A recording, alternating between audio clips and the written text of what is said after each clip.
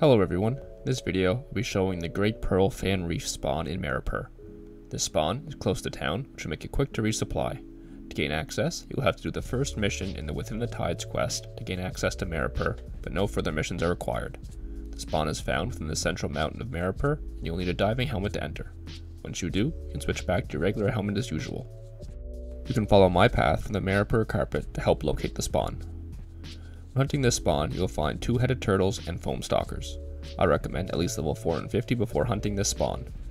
Make sure to start with smaller pulls as you get used to the spawn, as the damage here can be quite high. When hunting here, I used 1 powerful crit, 2 powerful life leech, 2 powerful mana leech, and an intricate magic level imbue, which I always have on my coif. I recommend both stone showers and thunderstorms while hunting this spawn. Stone showers will be more effective against the two-headed turtles, which will be the majority of your pulls, but energy is more effective against the Foamstalkers. If you end up with a pull with quite a few Foamstalkers, you want to use thunderstorms to take them down at a similar speed to the two-headed turtles.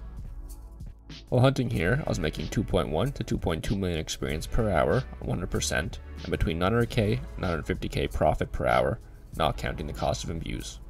There were a few times I was on pace to exceed 1 million per hour loot earlier in the hunt, but never ended up there at the end.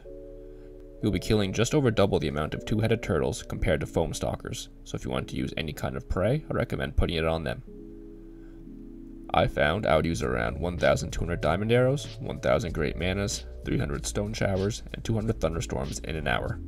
You'll also want to bring spirit potions for emergencies and be ready to ring swap to an e-ring if things go south. I also recommend using an enchanted pendulet, swapping your boots to guardian for the additional protection if you don't have anything better. Based off the input analyzer, the max DPS I received was 3,328. This was on the higher side, as most hunts it was between 2,600 and 2,900. It really depends on how much you group together at once and how early you start your box. Throughout my hunts, I would take between 65 to 70% damage from two-headed turtles and 25 to 30% damage from Foamstalkers. Typically, I was receiving 45 to 50% physical damage, 25% ice damage, and around 10% for each energy and life drain damage. For a trinket, you should definitely use Bone Fiddle, as that is the only applicable damage type to resist using one of these items. There are a total of 100 charm points available if you unlock both of the creatures here. They will each take 2,500 kills and reward 50 charm points.